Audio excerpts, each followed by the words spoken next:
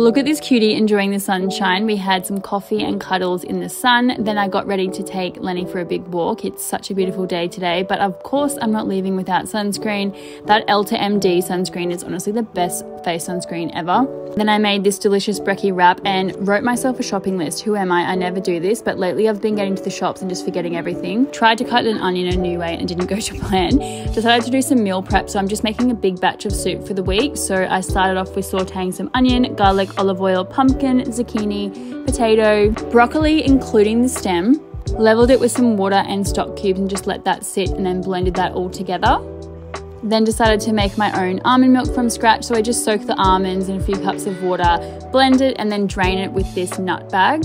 Made some chia pods for the morning, so just chia seeds and LSA. Sweeten it naturally with some cinnamon, and then I top it with yogurt and berries in the morning. Then we went for a surf, and I'm struggling to put on my wetsuit, and Zach is just